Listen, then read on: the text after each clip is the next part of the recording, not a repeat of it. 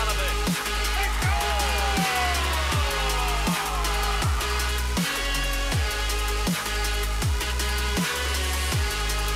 Oh my goodness.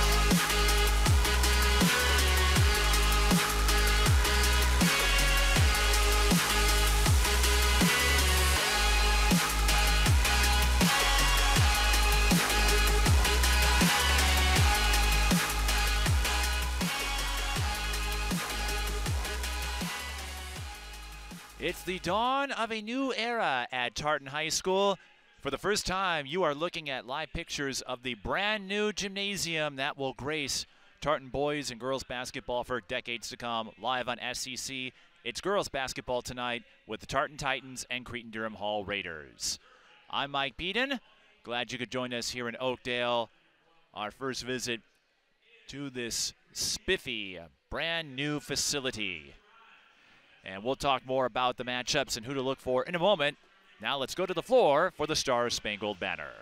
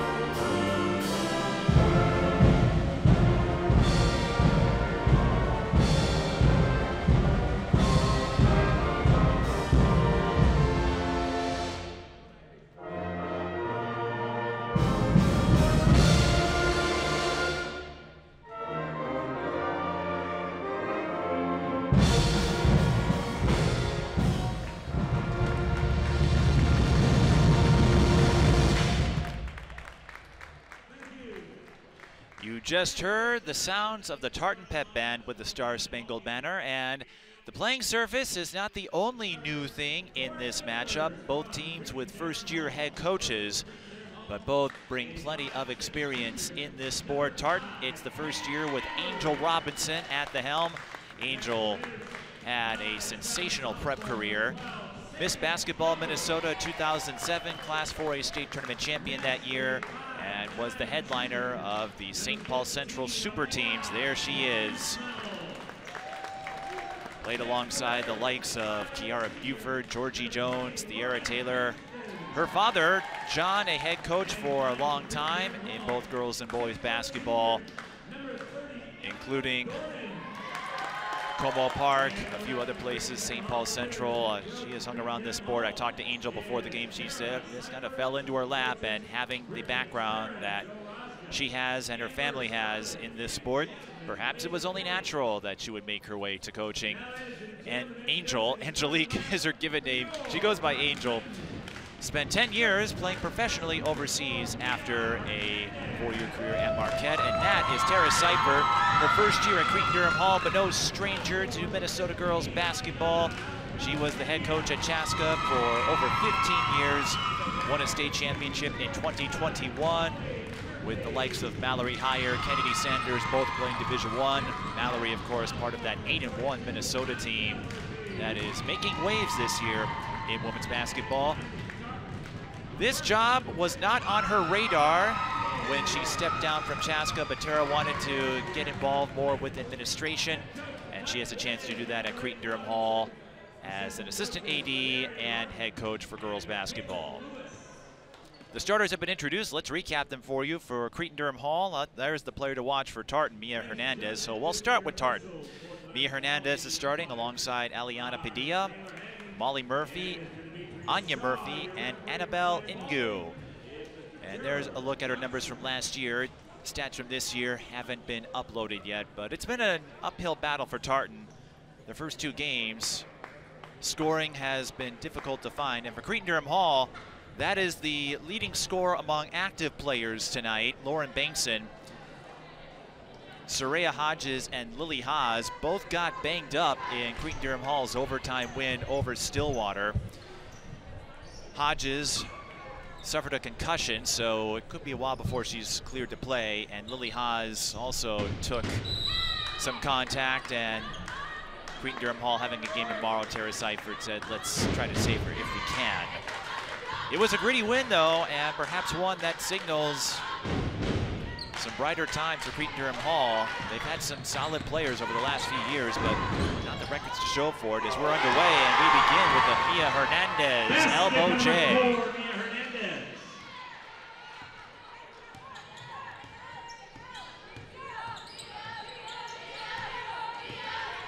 Sage Gilbert on the take, too strong, rebound collected by Padilla. Another change for Tartan. In addition to the coaching change, their top player from last year, Vienna Murray, transferred to Eastridge. So for Angel Robinson, it's all about building her way up. And sometimes that process is a gradual one, an arduous journey. 8 on the shot clock for Hernandez. Looking for a seam, doesn't find it. Tartan does get a shot off, though. It bounces off the back iron, right back to Hernandez, who pulls up and drains it. Hernandez giving Tartan a 4-0 lead to start this one. And that is an encouraging sign. Tartan managed a total of 8 points in their game against Stillwater, just 23 against Coon Rapids. Cretin-Derham Hall on the entry play, that's Emma Dornan. Cretin-Derham Hall, they haven't had a superstar athlete over the last several years, but they have a lot of multi-sport athletes. A couple of players on this roster, part of the soccer program. I believe Dornan a multi-sport athlete as well. And these kids at CDH heavily involved. Tartan trying to maneuver inside, can't quite do it. They'll get a second try. And the high arcing bunny goes in for Molly Murphy. It's 6-2, Tartan over Cretin-Derham Hall. This is Bankson with a handoff to Sage Gilbert. Long 2, got it. It's the kind of shot that can irritate some coaches when you're right at the line, but points on a possession is better than having points away from a possession, or not having points on a possession. We've got a foul. Anya Murphy was pushed from behind. 15:50 to go. Tartan foul number 42. In the first half, I stand corrected. It was Anya Murphy. I thought Anya got pushed. It was an offensive foul. Based on the body language, I thought otherwise, but that's why the officials are down there. So it's Cretin-Derham Hall ball following the turnover. A 3 from the key. Sage Gilbert cannot connect as it drifts to the right ever so slightly. Hernandez with the rebound. She and Murray were a couple of solid pieces on last year's team. Hernandez fouled, she'll shoot 2.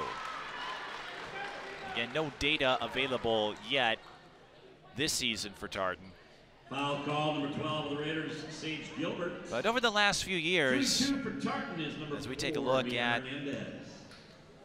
the play that led to this free throw trip for Hernandez. Doesn't get the front end to fall. Substitution in for the Raiders is number 4. The biggest challenge for Tartan has been consistency, building their way up. They have fielded some incredible athletes over the last few years. Azaria Chevre, Nevaeh Meister, Kendra Karake. But retaining them has been tricky. And trying to establish that culture, it takes some doing. Gilbert with the bounce pass to Bankson. Cretin-Derham Hall benefiting from bringing back just about everybody. The starters for Cretin-Derham Hall, by the way, didn't get a chance to mention them. Tank Edwards, Sage Gilbert, Melina Kronchnabel, Lauren Bankson, and Emma Dornan.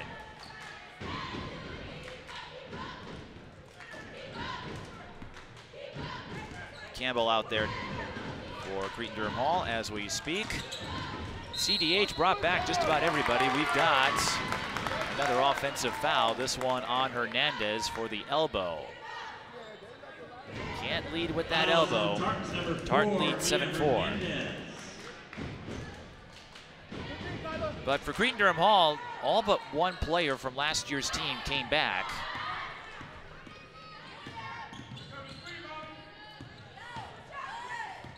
And the Raiders, again, picking up a win over Stillwater. Baseline drive, Gilbert can't connect. Loose ball, scooped up by Tartan. Here come the Titans. Annabelle Engu on the take. Basket number 55, Annabelle Enge. Enge, I should say. It's 9-4, and Tartan holding their own in the opening minutes. Based on the information we had, it looked like this could be a rough one. Campbell fires the three, but Tartan displaying their grit in the early going. Sometimes it's the little things that add up later on. Whatever happens in the final score here is Tank Edwards is fouled by Molly Murphy. Tank, the sophomore. Tanasha is her given name, but because of how tricky it is to pronounce, she goes by Tank. Tank, the niece of Brianna Edwards, the current head coach at Minneapolis North. They have a game tonight playing against North St. Paul. It's Tartan ball. Coincidentally, Brianna Edwards hosted a podcast for a time, and one of her guests was Angel Robinson. The two have a strong history together.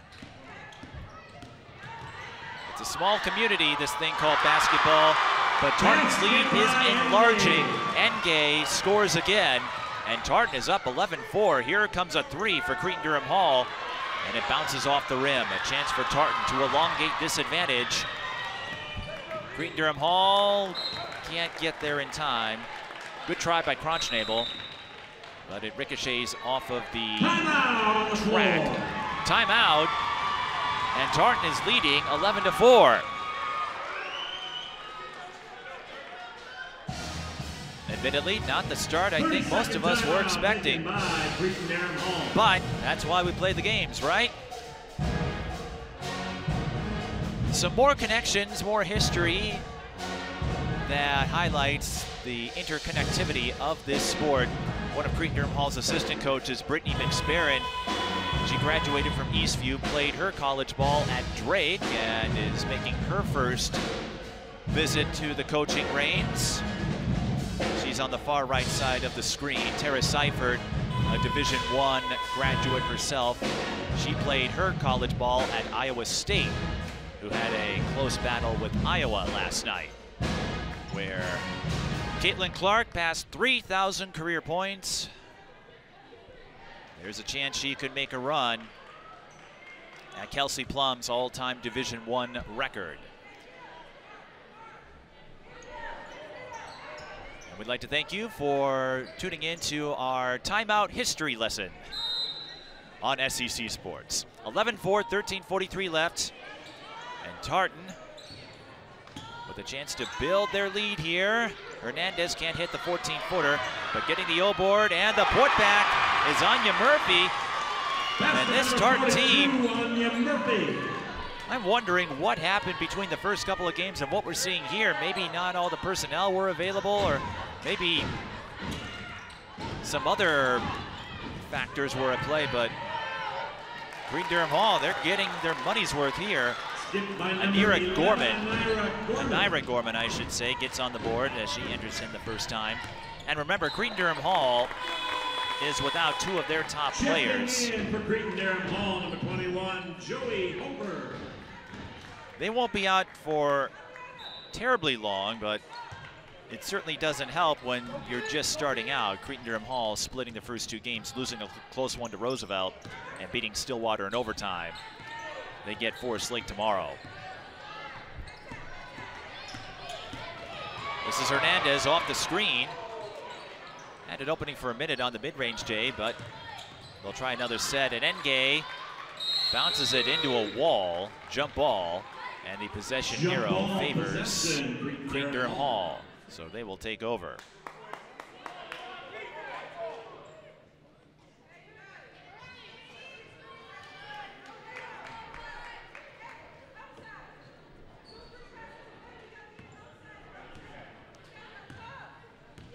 Tara Seifert at Chaska, 301 wins. Here is Gorman. Her jumper offline. Tank Edwards can't get to the rebound in time, so Tartan will take over.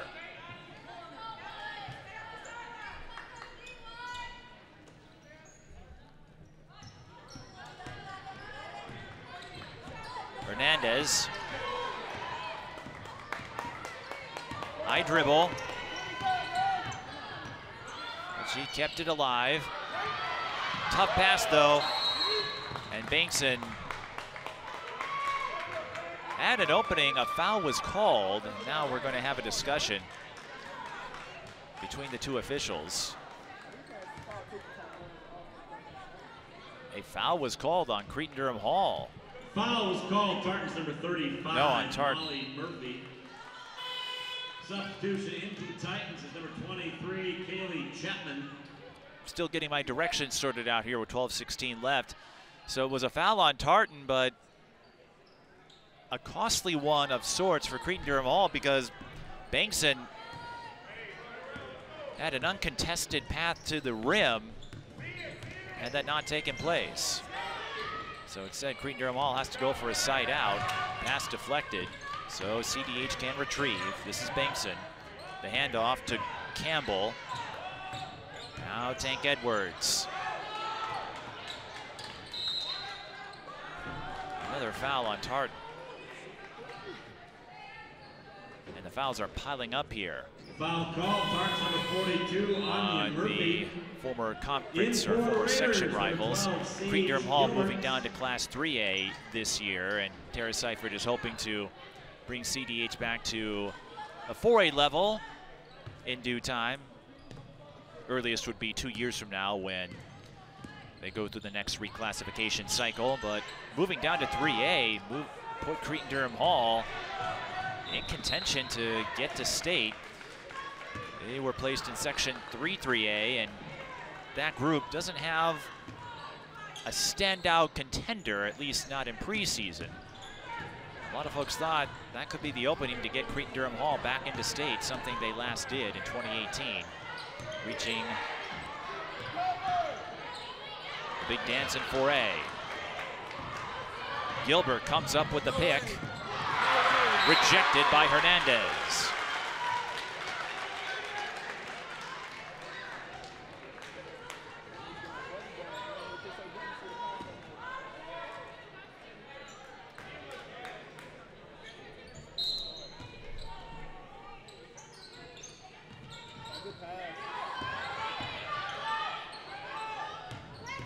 Campbell pulls up, looks strong, and Tartan. Did they get the ball or not? A late whistle.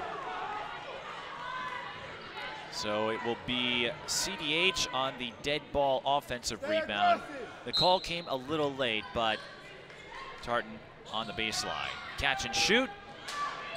Cretin-Derham Hall struggling to put the ball in that hole. They go down low, and Tartan getting a little too grabby there. Looks like Padilla will be tagged. Foul is on Tartan's number 15, Aliana Alakan Padilla. Shooting two Aliana for Padilla Cretin-Derham Hall, hit with the foul. 21, Joey Hover. Over at the line. Puts in the front end.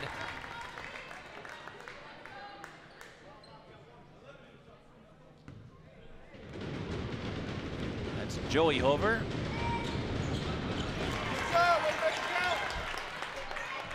And Cretin-Derham Hall picks up their first points in some time. It's 13-8.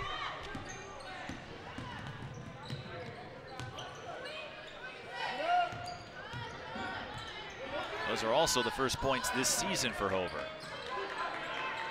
Again, Hodges and Haas are the two big names. Here's Engay. Used up the dribble. Looking for help, finds it. Pass picked off up top by Gilbert. And she'll go to the line for two after she was hacked by Kaylee Chapman, number 23. Fouls on number 23 of the Titans, Kaylee Chapman. Shooting two for the Raiders, number 12, Sage Gilbert. Timeout on the floor. Angel Robinson, sensing a potential turn of events here, will use a timeout. 10:34 left Timeout taken by Tartan. in the first half. Checking in for Cretin-Derham Hall, number 30, Emma Dornan.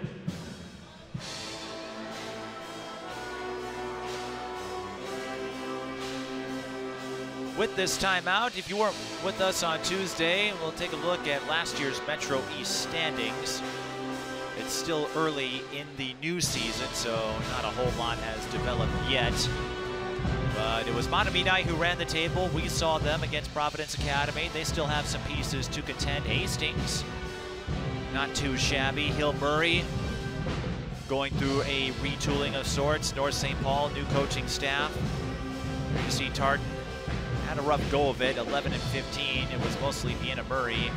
Two Rivers and Simley were trailing the field, although Two Rivers already one win away from matching last year's win total after they beat Highland Park. They get Bloomington Jefferson tomorrow. North St. Paul playing Minneapolis North as we speak, and Hill Murray off to a rocky start of sorts as they factor in their new member in Maya Wilson. So a lot of questions and a lot to uncover regarding the Metro East and how it will all shake out. But I think the biggest surprise in the early going is Two Rivers. And yes, the teams they've defeated aren't going to jump out at you, but being 4-0 is a heck of a lot better than 5 and 22. I think anyone would agree with that. So now we go to the free throw line where Sage Gilbert awaits her turn. 5'6" sophomore.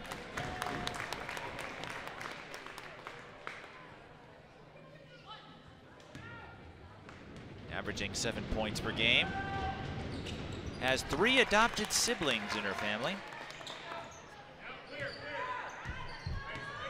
And also plays softball. As we noted before, a lot of multi-sport athletes at Cretin-Derham Hall in St. Paul.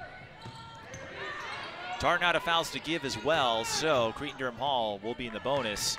And 10-18 is a long time for that. Ooh, Tartan got awfully close to a backboard violation. Stripping the ball is Gorman. She takes off running and finishes in transition. Cretin-Derham Hall trims the deficit to 1, 13-12.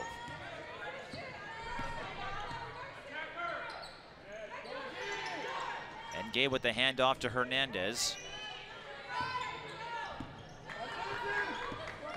Guarded by Gorman. Tartan ends up throwing it away. Looked a little more rattled over the last few minutes.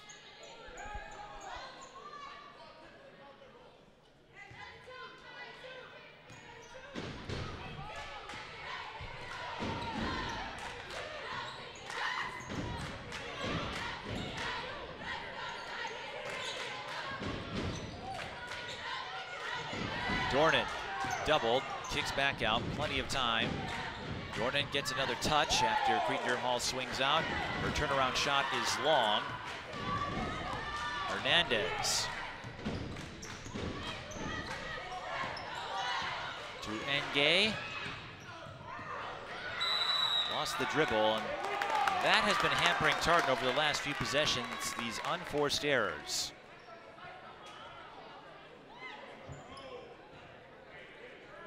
Where they're turning the ball over without any kind of real pressure.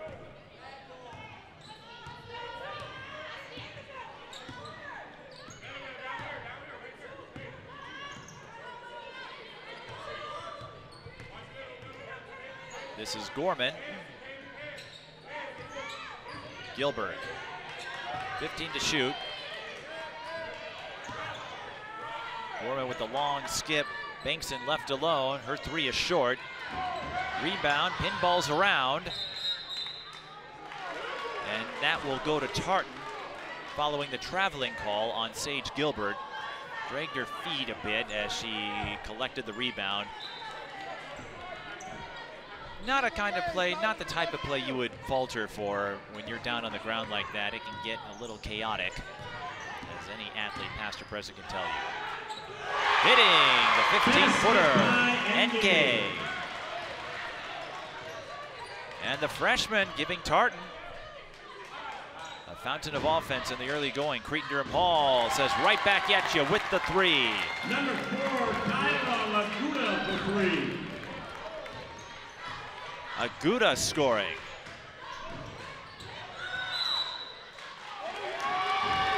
Another offensive foul on Tartan. I don't recall seeing so many offensive fouls Foul is on in Tartan, one half. number 55, Annabelle Engay.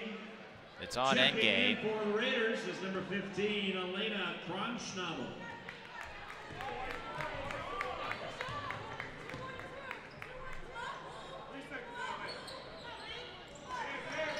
Number 4, Kyla Laguda. She'll pick up the dime on the Lauren Bankson triple. Bankson for three. Cretin-Derham Hall with their first lead, 18-15. Hernandez got to watch out with that arm. Tartan has been tagged with a few offensive fouls. That one will go against Dornan, making a little too much contact with Anya Murphy. Cretin-Derham Hall foul, number 30, Emma Dornan. In for the Raiders, number 13, Stella Bauer.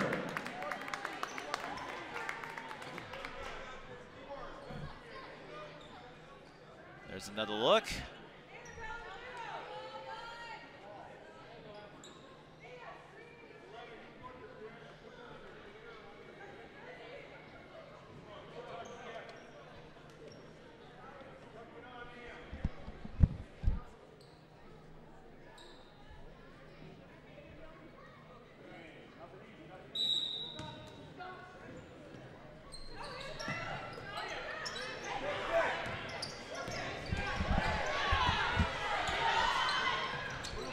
Hernandez lets another one fly. A little strong. Cretin-Derham Hall on the move. Stella Bauer got caught up in the midst of that. Bauer, the 5'7" senior.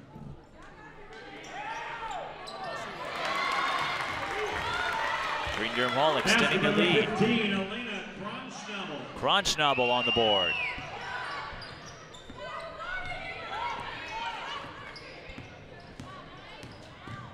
Big run for Cretin-Derham Hall, 14-2 by my count.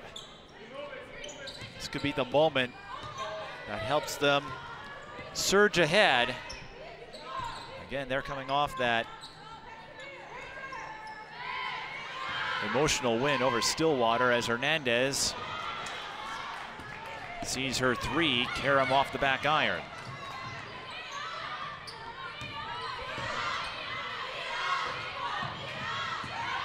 Bankson recovers. Bauer, nowhere to go. Cretin-Derham Hall swings it around. Gilbert surveying her options, feeds it to Dornan. Can't get the post up. Cretin-Derham Hall had some trailers and a foul while in pursuit of the rebound. It appears it's on Tartan. Tartan foul. Yes, and that means free throws. In for Cretin-Derham Hall, number 5, Tank Edwards.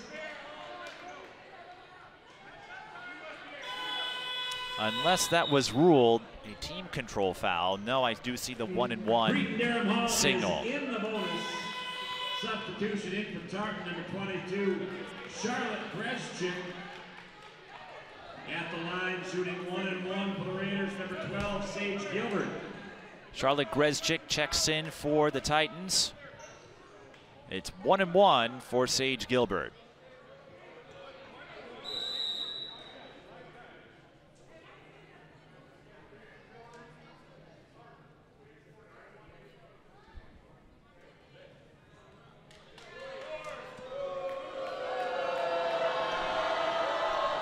The boos you're hearing from the Tartan fans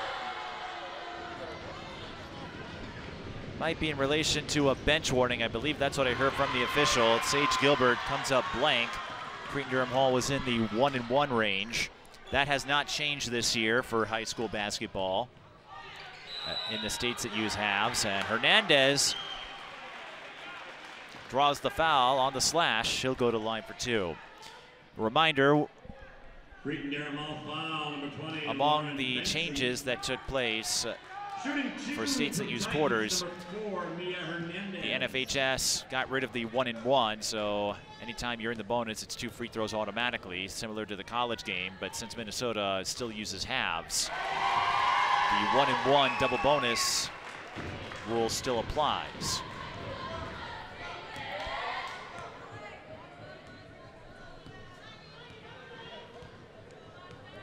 Hernandez sinks both. She's got 7. And Tartan picks up a couple of much-needed points. Gilbert for 3. Too strong. Jump ball possession, Tartan.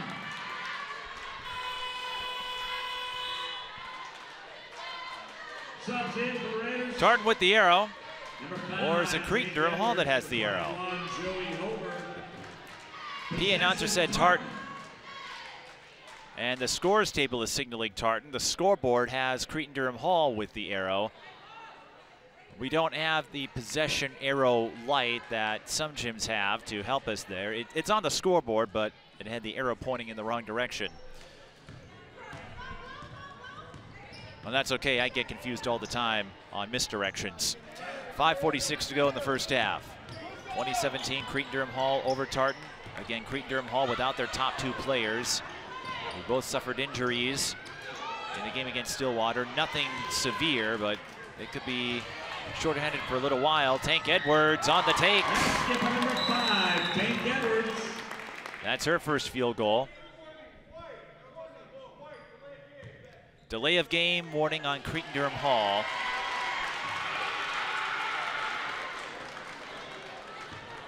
If you're not familiar, a team who scores cannot touch the ball after it goes in the basket. And I believe Tartan did call a timeout. Yes, 30-second timeout. So delay of game issued to Cretin-Derham Hall. A second one would result in a bench technical, not designated to a player. So that gives us time to listen to the pep band again. 22-17. Tartan was up 13-6 in the early going. Cretin-Derham Hall got on a 14-2 run, and they hold a 5-point lead. Here's a look at the Class 3A rankings. As of yesterday, Cretin-Derham Hall in the top 20, and again, perhaps a favorite to get out of Section 338. Como Park, you see them at 5-0. They might be a sleeper. Benilde St. Margaret shorthanded. Olivia Olson out with a broken metacarpal. She will hopefully return in January. De La Salle off to a strong start. They took down Alexandria last weekend at the Girls Tip-Off Classic. Oh, Tartan! How do they get in bounds in time? Looked like they were going to jam themselves into another unforced error, but Enge got across just in time. Hernandez tries to score going across on the run. Those are tough shots to put in. Here comes Tank. Back to the line she goes.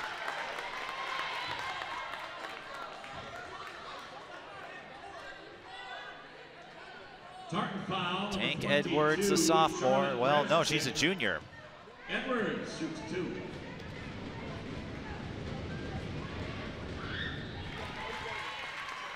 And she puts down the front end. has played on the Minnesota Stars AAU program for a good number of years. Also does volleyball and track. Tank splits at the line. It's a 1-point lead for 1-point possession, I should say. 6-point lead for Cretin-Derham Hall.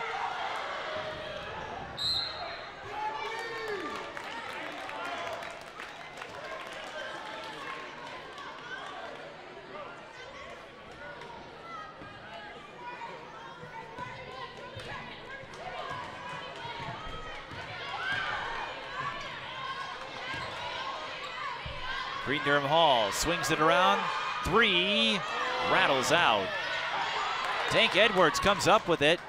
Fresh 20 for Cretin-Derham Hall. Slithering her way to the lane was Kronschnabel, and another foul. Double bonus time for Cretin-Derham Hall. Cretin-Derham Hall foul number 15. No, it's on Cretin-Derham Hall.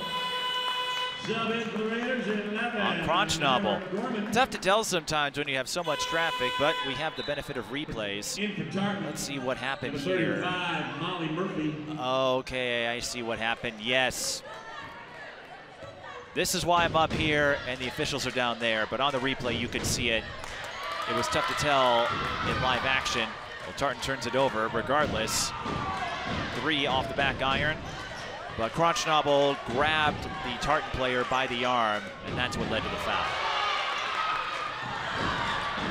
A little hot potato unfolding here, but Cretin-Derham Hall gets another possession. Edwards initially bobbled the pass, gets it back, and it will be a turnover on Cretin-Derham Hall. Gorman was not established in time. She stepped out of bounds and hadn't re-entered the field of play. If you're wondering, you can step out of bounds and come back in to touch the ball. You just have to re-establish yourself in the field of play.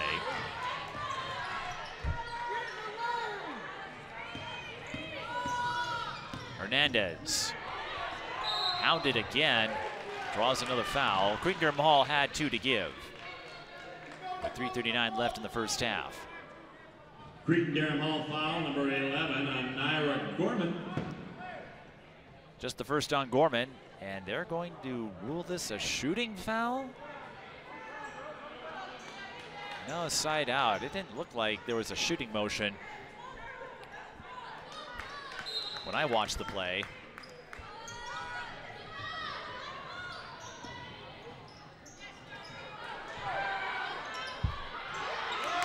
Ripping the ball out was Joey Hover, flexing her strength there. Here comes Edwards.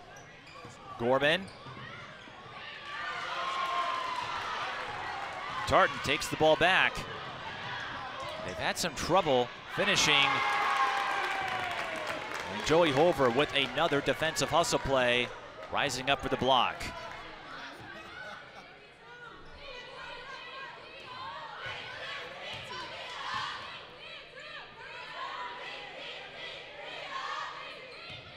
Cretin-Derham Hall swinging it around the fence.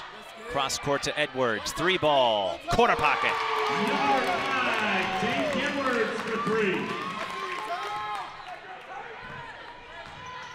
Tank Edwards goes up to 6 with that triple.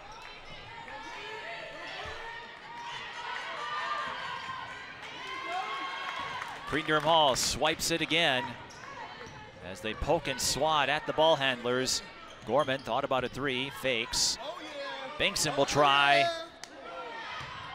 It careens off the rim. Tartan in trouble.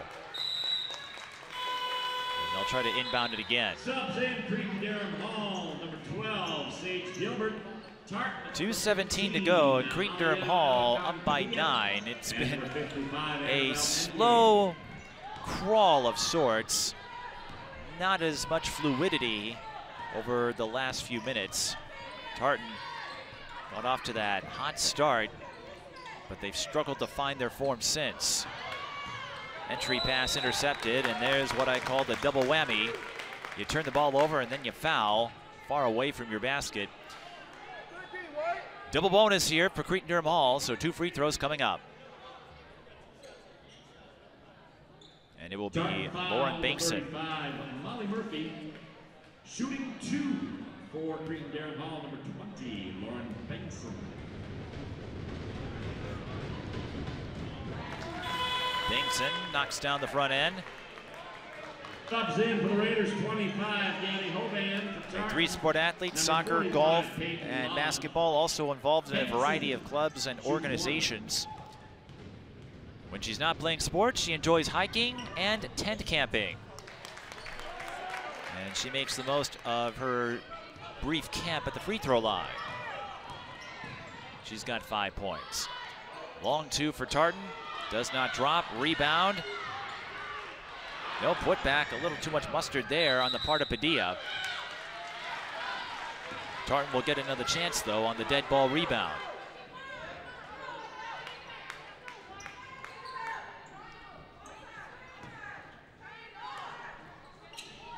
Padilla. I'll try again.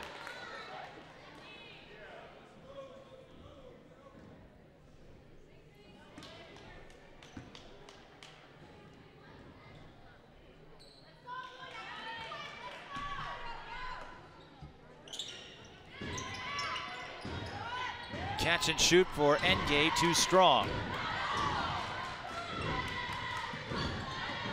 Now Tartan bringing some pressure. Cretin-Derham Hall maneuvers past it. Follow up on that point of Bankson, who participates. I'll have a chance to talk about it here because we'll have more free throws for number 25, Gabby Hoban. Tartan foul, number 23, Kaylee Chapman. It's not uncommon for Cretin-Derham Hall students to have off days from schooling to do community service work. Back in the ballgame for the Titans, number 4, Mia Hernandez. Hoban shoots 1. Hoban missing the front end. Cretin-Derham Hall has slowly padded their lead since Tartan led 13-6. They have a chance to add 3 more. Bankson too strong. But another dead ball rebound for the Raiders of Cretin-Derham Hall. It was 13-6. Since then, Cretin-Derham Hall on a 22-4 run here. And that stretch is helping them hold off Tartan as they soldier forward. They get Forest Lake tomorrow. That's another team that has gone through some retoolings. White Bear Lake, Roseville, a couple of other names to keep an eye on in conference.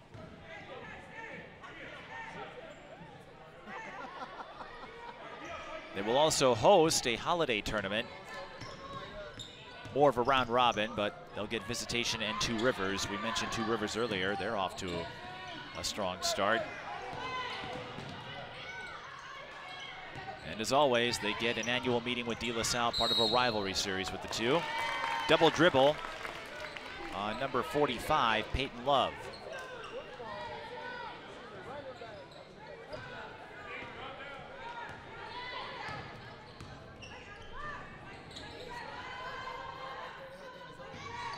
Less than a minute to go. Gorman threads it. Another miss down low. Cretin-Derham Hall getting a lot of penetration in the paint. Finishing has been another story. Hernandez to Engay for 3. Off the back iron, Hernandez positions herself for the rebound. 8-second difference, shot clock to game clock. 10 to shoot. Engay mishandled the dribble. Hernandez for 3. Can't get the bounce. Cretin-Derham Hall with time. Bankson to Gorman. Baseline jumper. Swish. Gabby Hoban with a fine execution. While the clock was ticking down, and Cretin-Derham Hall leads 30-17, ending the first half on a gargantuan 24-4 run after trailing 13-6. We'll be back with first half stats and analysis. You're watching high school girls basketball on SCC. Cretin-Derham Hall leads Tartan 30-17.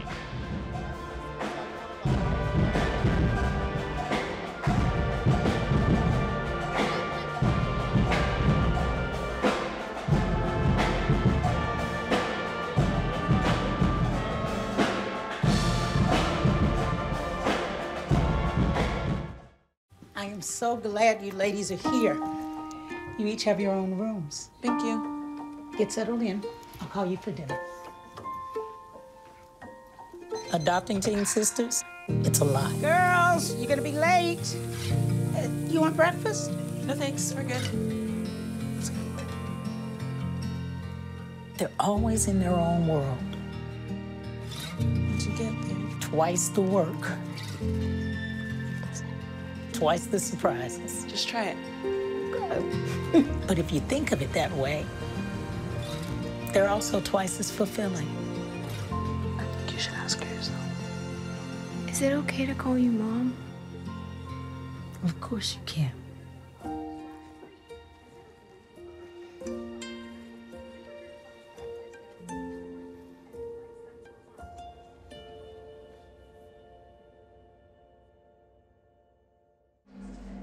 Life doesn't always give you time to change the outcome. Prediabetes does.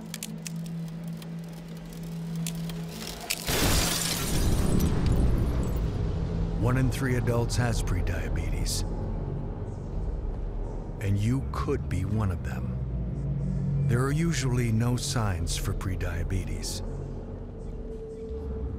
so it's important to understand your risk.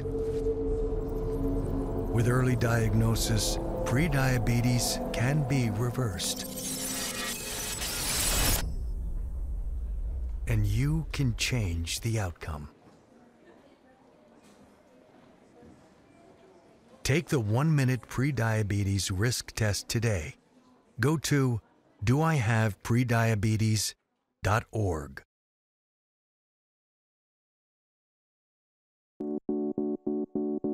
When it comes to making plans, you are the best. Those 9 months were also 273 days of planning. What about your daughter's first costume party? It was out of this world. And let's not forget those barbecues you plan in detail for your family and your more vegetarian by the day best friends. Surprise party for your parents' golden anniversary? You get the golden planning.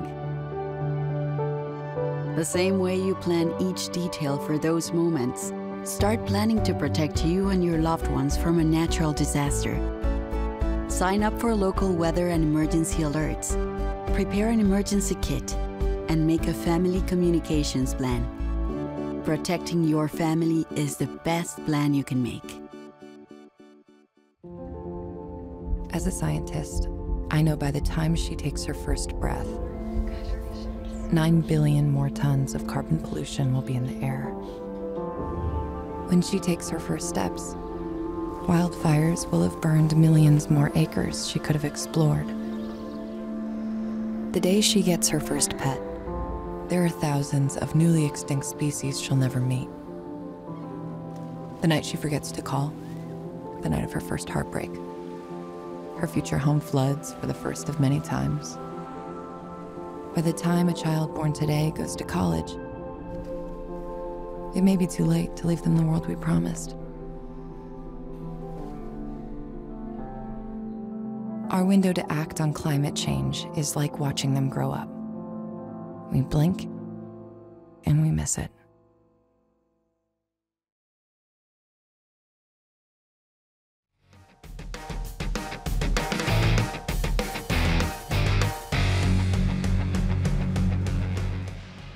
We're breaking in this new gymnasium, at least for basketball. The volleyball team got to play here in the fall, all part of the renovations taking place throughout the athletic facilities here at Tartan High School in Oakdale. 30-17 our score. Cretin-Derham Hall leads Tartan. ending the first half on a 24-4 advantage. Tartan got up 13-6, and they were looking pretty spry, fluid. Looked like they were going to give Cretin-Derham Hall a run, and then things unraveled a bit as far as their poise. A few unforced errors led to a lot of opportunities. Cretin-Derham Hall did have some turbulence of their own, but they were able to slowly pad their advantage. And remember, their top two players not in the lineup tonight as they worked their way back from ailments they incurred against Stillwater. As we take a look at the highlights, Engay and Hernandez were clicking early, as you see in a few of Engay's plays. And that can be something for Tartan to build on. Again, they almost have to start from scratch again with Vienna Murray making the move to Eastridge. Naira Gorman, one of a whole lot of players to score, all but one by my count, has scored for Cretin-Derham Hall. There's Engay again, knocking down the pull-up from 15. One of a few threes to drop for Cretin-Derham Hall. That was the lone triple from Lauren Bankson, but a few of her teammates have chipped in. There's Tank Edwards. And the corner three that she hit, just a couple of field goals, but she leads with 6 points. It's a little unusual to see a breakdown like this. But here's a look at the first half stats for Tartan. Most of the scoring has come from 2 players. Everyone else still working to get involved. Cretin-Derham Hall, I don't think I've ever seen offensive production this far spread out.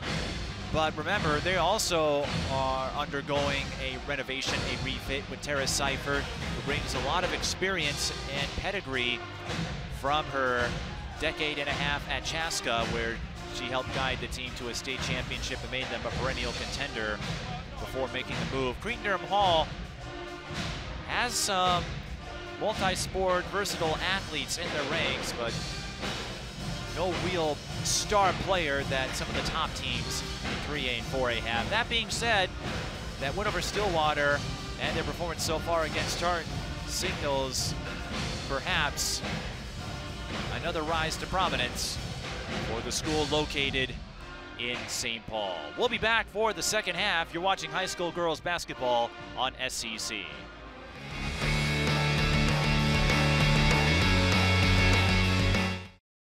Ever hear the one about the frog? Put a frog in a pot of boiling water and it'll jump right out. But put a frog in a pot of cool water and slowly heat it up, and that frog will boil. It's a lie. But as a metaphor for us and all that we go through as veterans, real-world experience. It's a story that rings true. We make excuses for how we feel. We push everything down. We tell ourselves the lie that it's easier to stay in that boiling water, to disconnect. And some days, maybe, it is. But you've never been interested in easy. Reaching out is hard. Do it anyway. You're not alone. You've got this. You are not a frog. Find resources at va.gov/reach.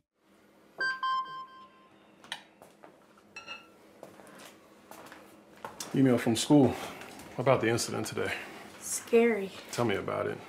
Did you have any idea that was going on? None. I mean, you saw Derek at the game last night, too. Did you have a clue?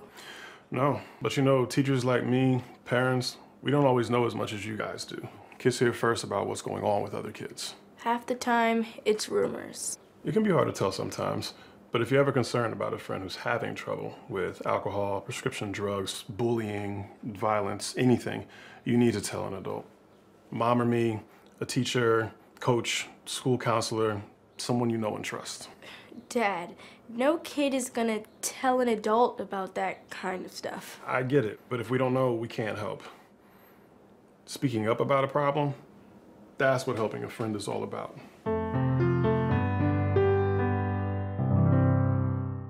When it comes to health, we're all on our own journey.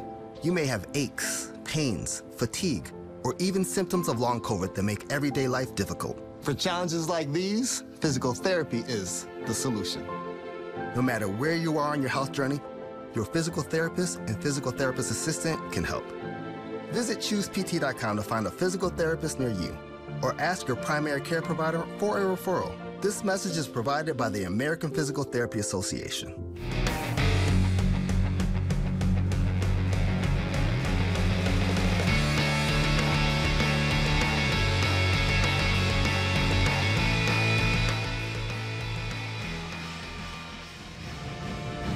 We've got a cheesy crowd on hand for this one, ITs. Well, whether you're snacking on some Cheetos, fruits, nuts, vegetables, whatever your go-to is, we're glad you can cheese it up with us on SEC Sports at the new Tartan Indoor Gymnasium. Renovation's not complete yet, but everyone's excited for what the finished product will look like. White Bear Lake also going through some renovations. They will be completed next year, and everyone will be moving into some brand new digs. Always cool to see these sparkling new facilities open up. It's a little easier for us too on the setup. Cretin-Derham Hall trying to set up another play down low, and they do. That's Emma Dornan. If you just joined us, all but one player that has entered the floor for Cretin-Derham Hall has scored. They are without their top two scorers tonight, Lily Haas, who got a bruise near her eye in the overtime win over Stillwater, and Saraya Hodges, who is suffering from the effects of a concussion. 12, Sage Gilbert drops another transition pull-up, and Cretin-Derham Hall on the accelerator to start this second half. It is now a 28-4 run since they trailed 13-6. Hernandez, not there. Again, Cretin-Derham Hall speeding their way down court. Sage Gilbert, a couple of buckets in the early going. This will be a 30-second timeout taken by And the cohesiveness that seemed to elude Cretin-Derham Hall for most of the first half has found its way into their camp. They lead 36-17 as we get another look at Sage Gilbert.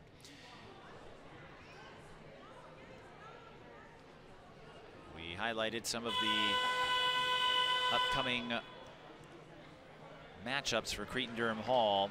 The De La Salle one will be a big one, and they also get Minnehaha Academy to end the regular season. Minnehaha, team to watch in 2A. For Tartan, in the Metro East, it's a conference that we're still trying to sort out, with Two Rivers on a fantastic start. Hill Murray maybe not playing to the potential we thought we might see from them, but they're always a contender toward the end of the season. So back to action as Tartan tries to find anything to kickstart a drive of their own, a run, and replicate the early success they had. Engay will go to the line for two.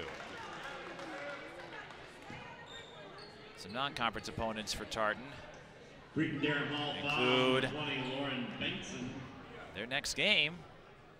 Annabelle Their Engay first conference shoots foe won't be seen until January 3rd. Engay at the line as we look at the foul that put her there. But the next match for Tartan is December 13th when they host St. Paul Central, the school that Angel graduated from, and caught up with her pregame alongside Brittany McSparron. And again, the two highly familiar with each other as Engay splits. Angel said, "I can't lose to that school," even though she made all kinds of highlights, headlines, and memories in the midway part of the capital city. 36-18, here comes Hernandez on the take, can't get the roll to drop. Cretin-Derham Hall looking for the press breaker, and they break in a couple more points. That's Grunschnabel, one of the many multi-sport athletes at CDH. 38-18, and Cretin-Derham Hall assuming control. We've seen this sometimes from teams that are favored in matchups like this. I saw this unfold yesterday to an extent. With Benilde St. Margaret's and Cooper, it sometimes takes a half to find your footing. Hernandez in trouble, as she was guarded closely by Edwards. Deflects it off of Edwards to keep it on the Tartan side, but they only have 8 to shoot. So we'll see what they draw up late in the shot clock. The lob, they were trying to go back door to Engay, and instead Edwards leaks out for the finish. Number 5, Tank Edwards. Edwards, the junior, up to 8. Coming into this game at a total of 6 points. Another turnover. Gilbert, I think someone got a piece of it. Dornan taking number 35, Molly Murphy, for a little ring around the rosy. But it will be Tartan ball. Substitution in for Tartan, number 10, 14:56 left. Singer. Zorian Singer checking in for Tartan. If I'm correct, the younger sister of Jeanne Singer, who played at Como Park, took up both volleyball and basketball at Nyack, North Iowa Area Community College, as Jeanne tries to find a place to play. The Singer family with a large presence in athletics.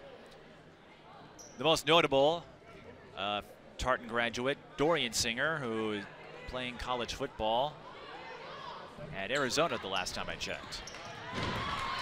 Gorman times the inbound pass and takes it all the way for 2. That's Laguda. Laguda, my apologies. Laguda and Gorman, on first glance, sometimes they blend in, but that is Laguda. And I'm sure Gorman didn't mind the shout out. 42-18. Here comes Tartan, still looking for their first field goal of the second half. Fouls on number 30 of Cretin-Derham Hall, Emma Dornan. In for the Raiders, number 13, Emma Dornan called for the foul.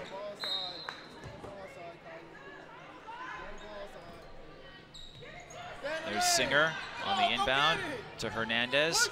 The step back J, short.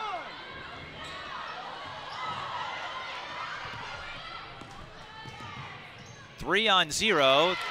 Those are strong odds.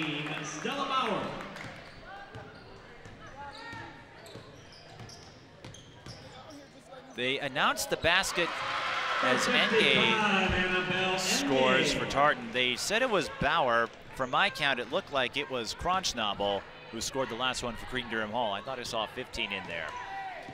Both are out on the floor, Bauer and Cronsnabel, but I'm sure we'll get everything sorted out when the final box score is posted. Nice set for Cretin-Derham Hall, but Dornan was too strong on the scoop.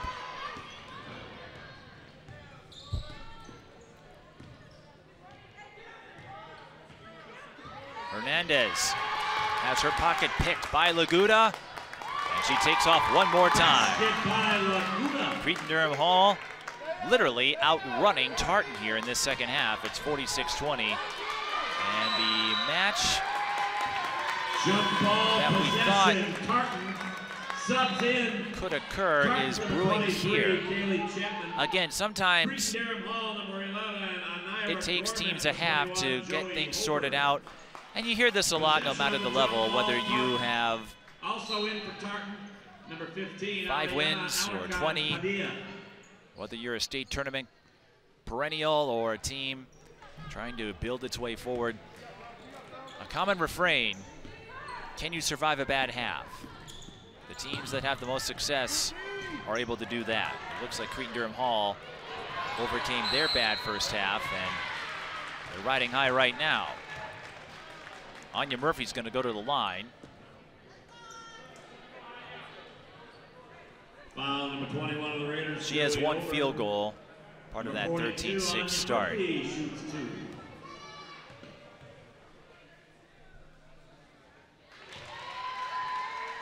Gets on the board there. Success measured in different metrics depending on who you play for, where you're at, the position you were in a year ago.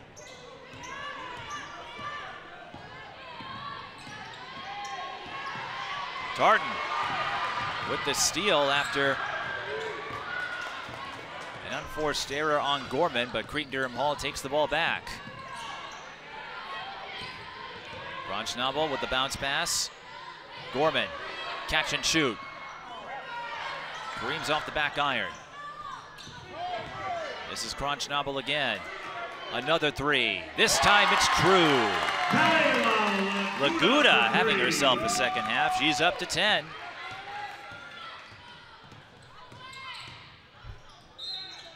Drawing contact on the take is Engay. I believe this will send her to the line. But I'm looking at the numbers for Cretin-Derham Hall, and we do have a few new season highs to report for Laguda and Edwards. Of course, not having Hodges and Haas in the lineup does alter the equation a bit, but it's still a milestone, even though it's early.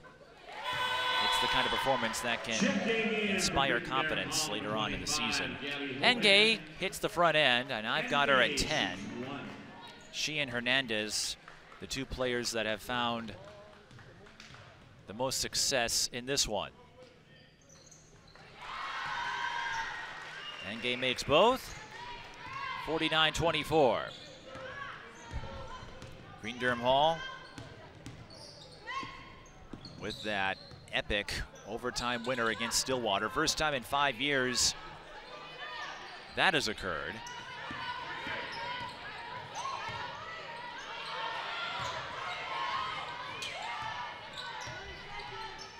Gorman inside. The turnaround drops in for Hover, her first field goal.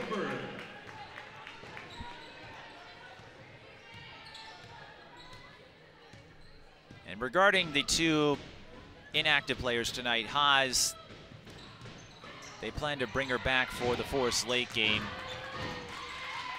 Tara Seifert just didn't feel a need to force the issue with the season as long as basketball. It runs about 3 months when you play the full 26.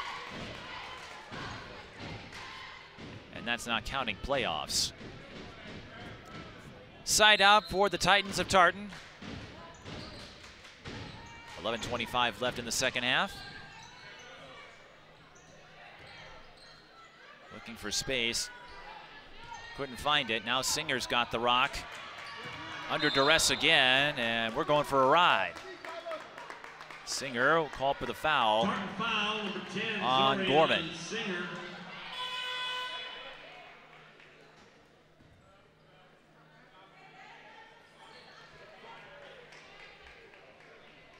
Here's another look.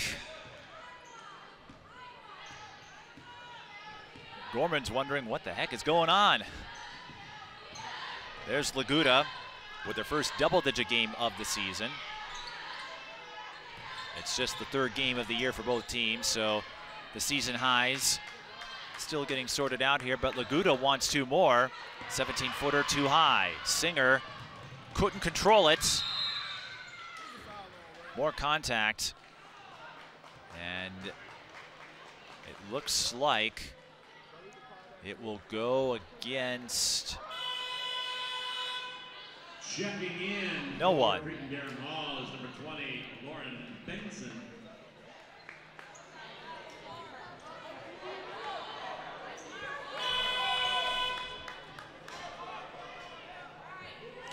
Couldn't tell initially. Gorman and Singer, they've been in a couple of tussles as of late. Now they issue a foul. It was a foul on Singer. So Zorian picks up her second. Cretin-Derham Hall up comfortably here, 51-24. Dropping that proverbial hammer really since the 13-6 mark when they trailed. The side fake for Bengtson sets up a three. Bounces off the rim. Rebound going to number 23, Gigi Sylvester. Cretin-Derham Hall putting in just about everybody tonight. Stella Bauer to the line. Tartan foul, number 23, Kaylee Chapman. Shooting 2 for the Raiders, number 13, Stella Bauer.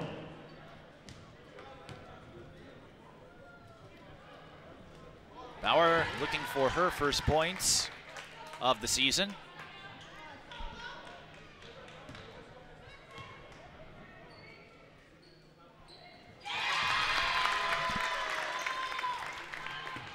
And she does get the split. So she's on the board for the first time this year.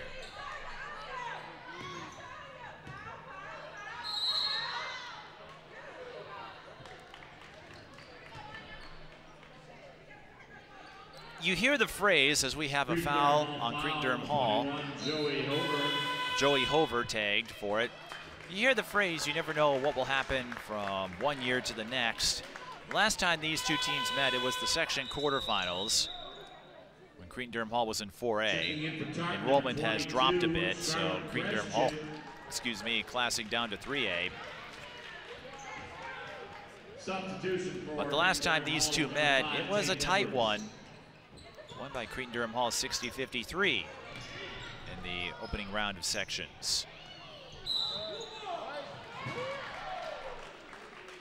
But since then, some wholesale changes involving both sides. Cretin-Derham Hall brought back just about everyone, but they have a new coach. Tartan has a new coach as well, and that changes the dynamic. Look out. Well, the ball went right to the official, which will make for an easy inbound. That will go down as a turnover on Cretin-Derham Hall. We spoke of the turbulence of sorts involving Tartan in terms of lack of consistency. It's not as if they haven't had fantastic players in their ranks. Quite a few have come out of Tartan as Cretin-Derham Hall can't get the transition jumper. How about a second chance bucket? The jumper from 25, Holban, is short. Dead ball rebound to Cretin-Derham Hall, 9:28 to go in the second half. Back in the ballgame for the Titans, number 35, Molly Murphy. And both sides do have some distinguished athletes, even if they're not the powerhouses at the big school level like Hopkins or Minnetonka, or even Chaska, where Tara Seifert coached for all those years. No ill will, she wanted to make that clear. As Aliana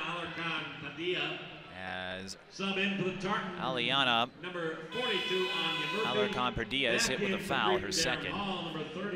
Tara fielded some questions. People were asking, did something happen at Chaska? She said, no, there's no bad blood. I don't have any regrets about my time there.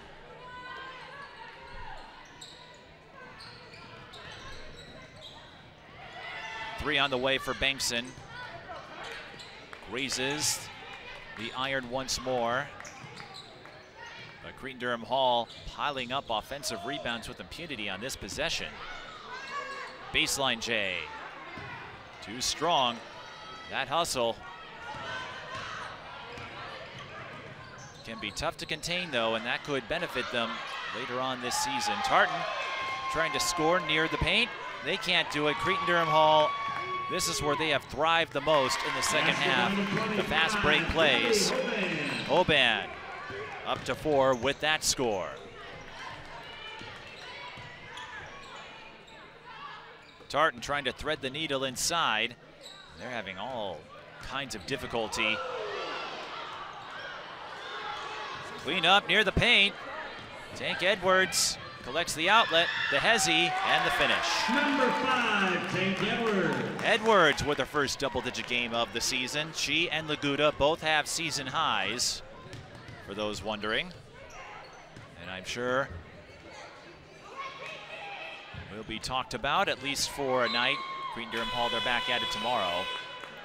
Angel Robinson, in for Cretin-Derham Hall, number 11, a little displeased with the ball handling situation there on Molly Murphy. And for someone in Angel's position with the team she has, I feel like there perhaps is a little more teaching involved. When I caught up with Angel and Brittany McSparron beforehand, they were reminiscing about the times they played against each other and some of their career developments since their days in high school and college ball. Angel going to St. Paul Central, then played at Marquette. Then spent 10 years on the overseas trail. McSparron went to Eastview, made it to state, played her college ball at Drake, and getting into coaching for the first time. But the mood was rather jovial. No one was too worried about, oh, how is my team going to look, what's going to happen tonight. Both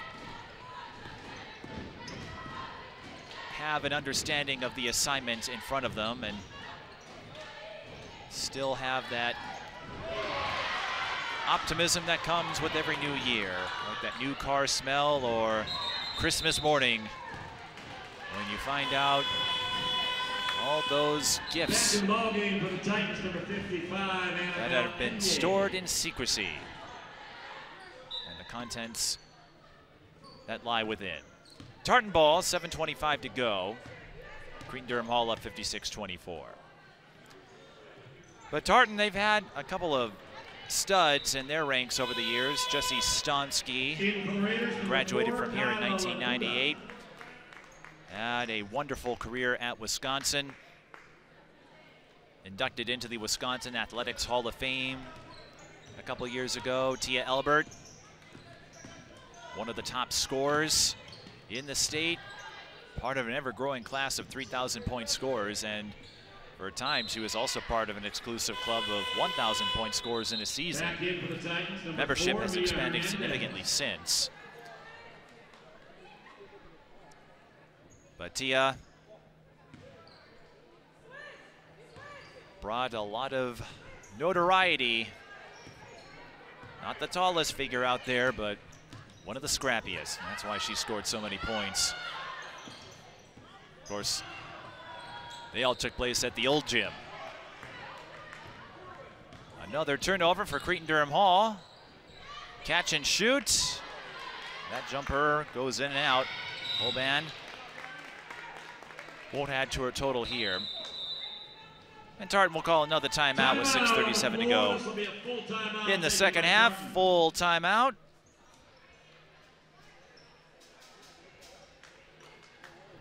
We spoke of Tartan's next game. This is part of a significant home stretch, a 5-game home stretch to be precise. Here's a look at some upcoming matchups. St. Paul Central, Duluth East, Woodbury, Spring Lake Park. Those next 3 games, all winnable perhaps for Tartan. Spring Lake Park and Sartell, that will be part of the Granite City Classic. That is a breakdown sponsored event held at multiple venues in the St. Cloud area. St. Cloud Tech, St. Cloud Apollo, St. John's, St. Benedict. It's a busy time of the year, the holiday season.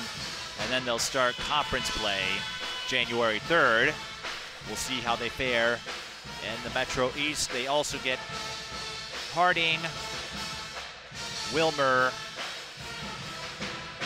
Minneapolis Southwest in their non-conference slate. For Tartan, I feel the emphasis this year, and I'm not in the trenches and the huddles, but I feel the objective is going to be planting the seeds that can help build their way forward. Again, just a few years ago, they had some high-caliber talent. Zaria Chevre, who started at Tartan before finishing out at Simley. She went Division I.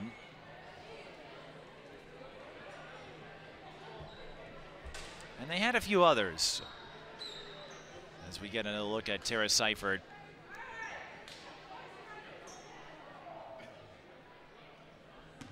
Who is hoping to make the most of her more hands-on approach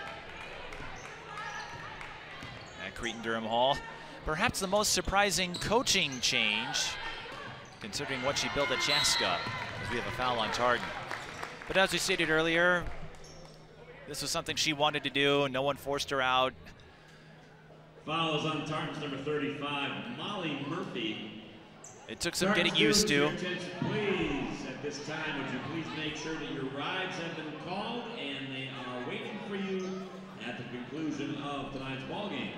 Not unlike Faith Johnson-Patterson years ago when she made the move from Minneapolis north to De La Salle, or Willie Taylor, who spent all those years at St. Paul Central, including the time when Angel Robinson was a student there before taking the job at Stillwater.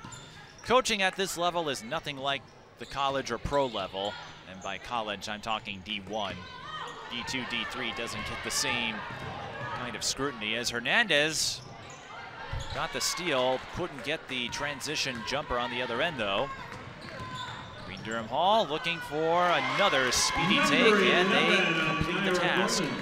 That's a Naira Gorman, 58-24, 5:50 to go.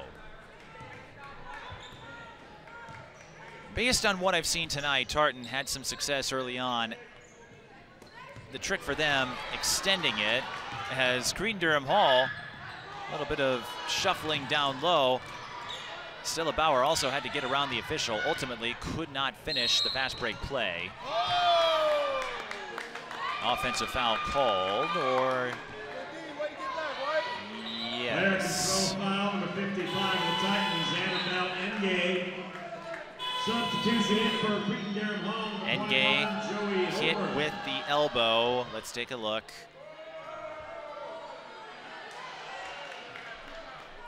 Slight contact there. Tough to tell from that vantage point how much there was.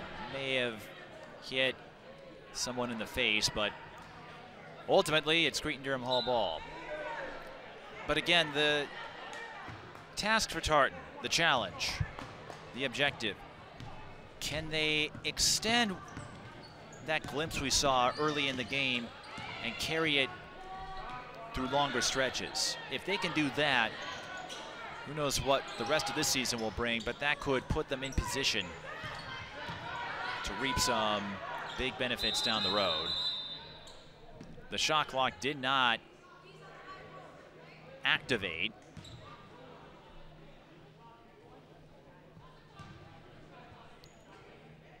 And it has been reset to 20. And I'm looking at the Tartan roster. There are no seniors on the team, so they do have a lot of building opportunities ahead of them. Few juniors, but no seniors.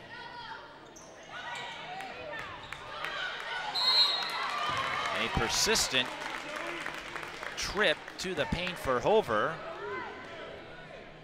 will net her a trip to the free throw line. Hover getting a couple of offensive rebounds there. Cretin-Derham Hall has a few seniors in their ranks, including Hodges and Haas. That win over Stillwater, one that signals what might come Cretin-Derham Hall's way. They have not been in contention, so to speak, among the short list of contenders as Hover splits at the line for some time. Three, bullseye. Number 15, Kronschnabel drops it from the wing. And we're past the mercy rule threshold now, so we'll be out of here in about 4.5 minutes as Engay attacks the rim again.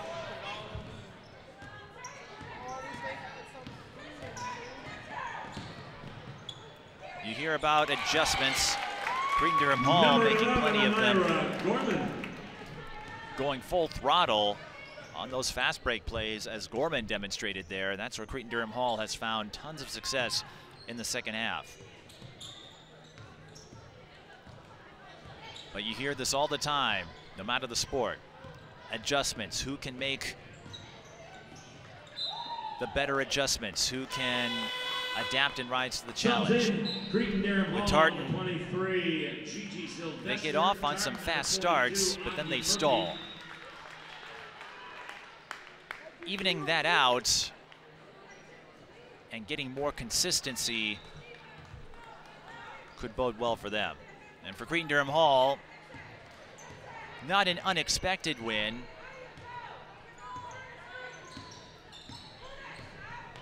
As Hernandez Gets the friendly bounce on the elbow J. That's her first field goal of the entire second half. It's 64-26. Tartan did pick up a few more points than they scored in their last meeting with Coon Rapids. And every team, every group measures progress a little differently. That could be one of those signs for Tartan. Ultimately, fouls on Cretin-Derham Hall's number 21, Joey Holbert. They have their work cut out for them as far as getting back into the thick of it.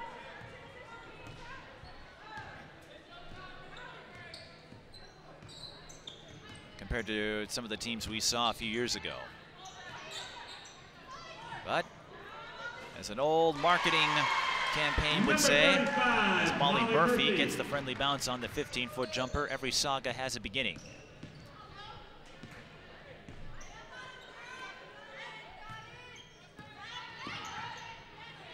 And again, I'm not in the trenches, as we are in stat padding time here. Offensive rebound and a second chance swish for Gigi Sylvester.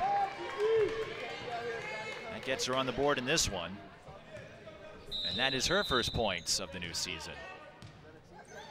Tartan will use their last timeout, and that will stop the clock with 2:05. And while I cannot speak to this from a coach and that perspective, if they go back, anyone from the Tartan side listens to this, I would just say, you know, that first win, you got to believe it's coming. Who knows when it might occur? It could be the next game with St. Paul Central, Duluth East. It might be further down the road. You got to tell yourself, we're going to get that first win. Give yourself the confidence that you can do it. For Cretin-Derham Hall, again, that win over Stillwater opens the door, in a sense. Stillwater, maybe not quite the powerhouse they were a few years ago when they had the big three of Sarah Scalia, Eliza Carlin, and Alexis Pratt, all three D1 athletes. Pratt finishing out her collegiate career in track, Sarah Scalia in her senior year at Indiana, Carlin in her senior year at Marquette, where Angel Robinson attended college all those years ago. But you look at their schedule, they're in 3A, they're in a favorable section. Como Park figures to be their biggest challenge, but looking at the two sides, Como, I think, has the tougher non-conference slate. However, Cretin-Derham Hall, they don't have a ton of pushovers either. And Two Rivers on the rise, Visitation trying to get a couple of their guards back from injury. De La Salle making it to state last year. And Minnehaha Academy, a 2A perennial. So they will face their share of tests. And while it's still early to make any definitive conclusions, sometimes, as we've seen out of Minnesota with the women's basketball team, a coaching change is all you need to bring out the most in your players and highlight perhaps the hidden value that lied within. Again, Cretin-Derham Hall doesn't have as strong of a basketball pipeline as your more traditional schools, as Hernandez goes up to 11 with that jumper. Just over a minute left. But they have a lot of multi-sport athletes, a lot of versatility in their ranks. And sometimes things don't quite work out in one facet. The coaching change is all you need to discover what was inside you all along. Gorman scoring the last bucket for Cretin-Derham Hall. She goes up to 10. And that's a new season high for her. Foul is called. And that will in all likelihood take us to the end of the game, with both teams in the bonus. This is amusing. 3 players with season highs tonight for Cretin-Derham Hall, and they all have 10. Hernandez will close this one out at the line. So Tartan did add a few more points compared to their last game. It's a shooting foul, so Hernandez has one more. They'll regroup and try again next Wednesday when they get St. Paul Central. A section game for those two contenders, and one that Angel Robinson is hoping to emerge victorious, with St. Paul Central being her alma mater. Hernandez will finish with 12 points, and Cretin-Derham Hall will finish with back-to-back wins before their game with Forest Lake tomorrow. 68-31 the final. Cretin-Derham Hall, again, 3 players with season highs: Tank Edwards, Kyla Laguda, and Anira Gorman, all with 10, so that gives them something to aim for. I've never seen that, 3 season highs, and they all get 10. But it was a balanced effort all around for CDH tonight. Mia Hernandez finishes with 12 points for Tartan, and Annabelle Engay with 11. As Tartan continues to put the building blocks in place under the new regime, as Cretin-Derham Hall does the same on their end. With that, we'd like to thank all of you who spent part of your Thursday evening with us at the new Tartan Gymnasium here in Oakdale. For the rest of our SEC crew, this is Mike Peden thanking you for watching live coverage of high school girls basketball. We'll see you next time.